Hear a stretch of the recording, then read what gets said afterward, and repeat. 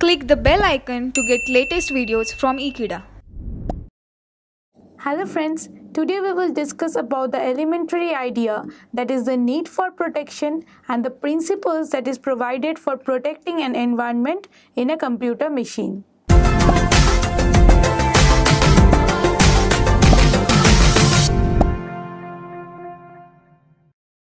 As computer system becomes more pervasive and also inconsistent in their nature, then the need for protection becomes every time important rather than the previous time.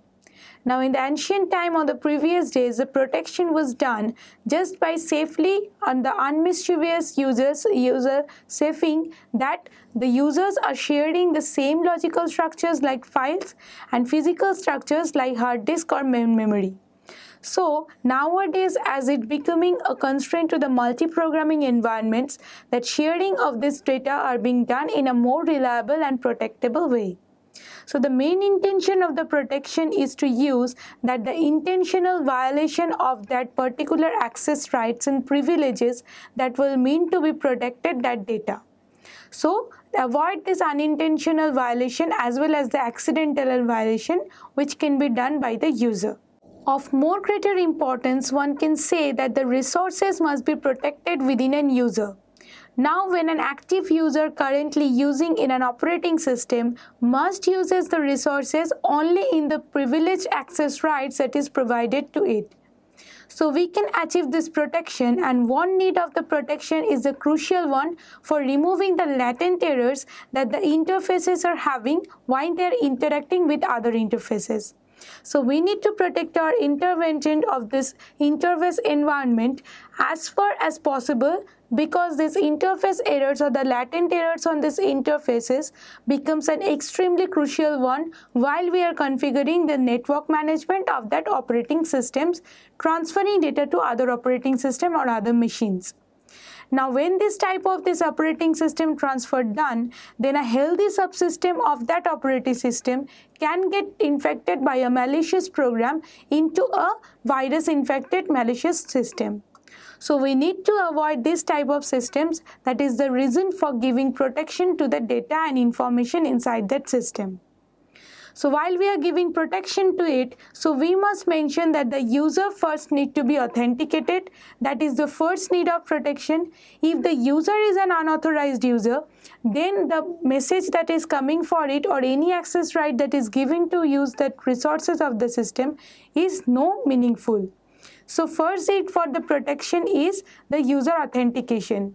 The second need is that the files and the data that are stored should be done in a consistent and convenient way. Say for an example that all the files that are stored within a computer can be accessed by any of the user of that particular operating system, so that the files are not secured and shared by any user, so they can be modified by any of the user. So that the owner files which are for only the configuration purposes and now can be accessed inside this users which has only the read and write operations. So this should be done in the need of the protection. Now the third need of the protection is to protect the users of their own files and programs. Say for an example, a user is having its own files and protection codes on that particular files.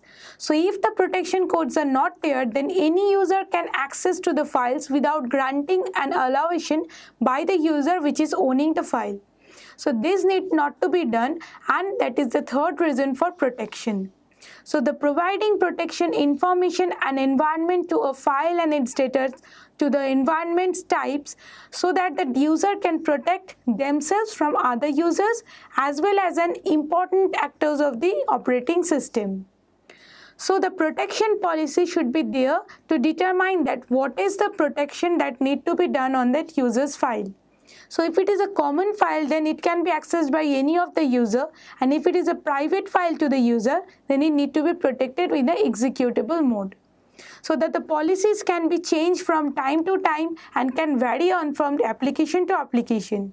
So it is not the sole responsibility of the operating system designer to take care of the protection. The protection is needed to be done on the application programmer side too.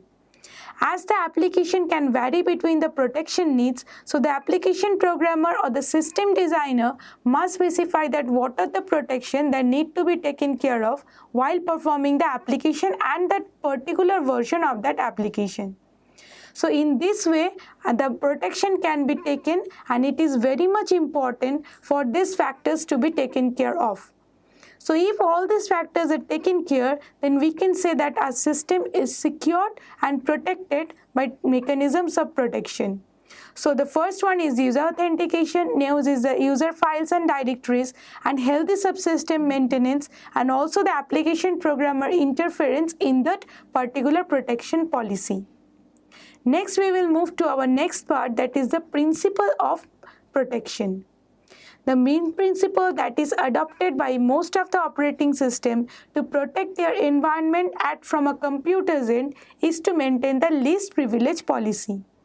While the computer operating system maintains the least privilege policy, it is telling the users that only the privileges that is need to access those files will be given to the user, and other than the user cannot access any of the files on that particular file system or operating system. So we must first distinguish between the policy and the mechanism. The policy is what to be done and the mechanism is how it is to be done. So the first distinguishable between this policy and mechanism gives us the flexibility to protect an environment. So even for an vote scenario, every policy will require an underlying mechanism to change in every way. Other than that, a policy is fixed and there are many mechanisms to imply those policy according to their requiring need. Say for an example, consider a security guard with a passkey to secure an environment. If the security guard is securing a public area or a portion of the public area with that key, then misuse of that key will be at its minimal. But if it is securing only one passkey, all the environment along with it, then the misuse of the key, the loss of the key, theft of the key can be at its highest precedence because one key is associated with many of the areas. So in like this way, the access privileges work in the operating system. If one access is given to all the user, then the mislead of this and misinterpretation of these access privileges will be done by the user. So we need to follow the principle of least privileges that is accommodated by this user operating system. So they are provided a role-based access control or RBAC protocol. This role-based access control enables that a user should control only in their owner or user or universe way to access control on that particular file. Say if it is the owner of the user, then it can read, write and execute a file. If it is only from the other group members, then it can write and write the files. And if it is from the users or the universe, then it can only read the file. So according to this role-based access control, we can prescribe the ACL to maintain a list that which user has which access rights or privileges to the user. Now this list of privilege action principle can be intruded by any attacker, which can use as a stack and buffer overflow to buffer overflow of that particular process and reach the process management area. So whenever we reach the process management area, it will have a section known as a privilege. So there the list of these privileges are mentioned for the particular user. It then reaches by overflowing the information till there and then changes the privileges to maximum to get and file access in an intruded way. So the operating system protects these least privileges, that is that when a user needs to access a file, a particular privilege is given to them. So enabling of the privilege is done just before the file accessing, and after that the file is accessed in that particular privilege mode, again it will be disabled for the user. So that no user can have its all privilege right by default.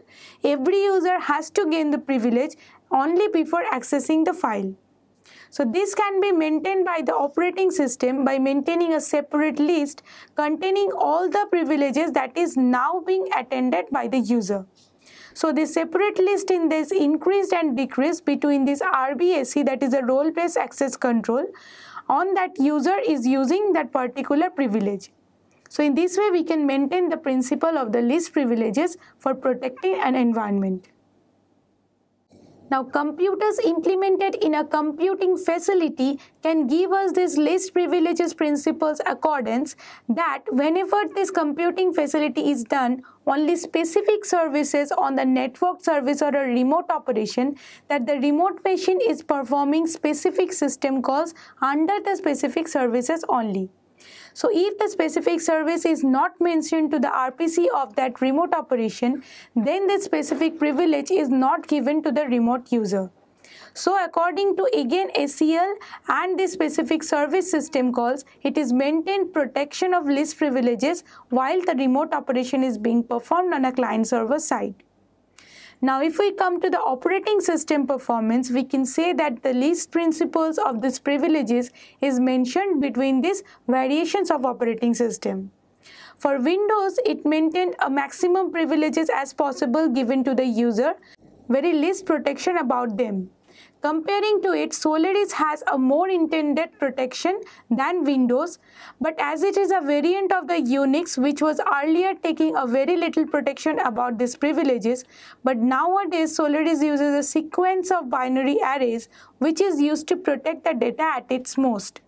So the list of principal privileges is mentioned in Solaris at the most, then Windows, and then any other operating system. But Windows has more protecting environment than Solaris, but actually they are less computationally feasible than the Solaris one. So it is not about getting the protection measures, it is getting that how this policy is implemented by the mechanism on the operating system. If the mechanism is strong enough, then we should not need to change the policy. Otherwise that we need to change the policy according to the system's need. So that is the goals of principles and protection. Thank you for watching this video. Stay tuned with Ekeeda and subscribe to Ekeeda.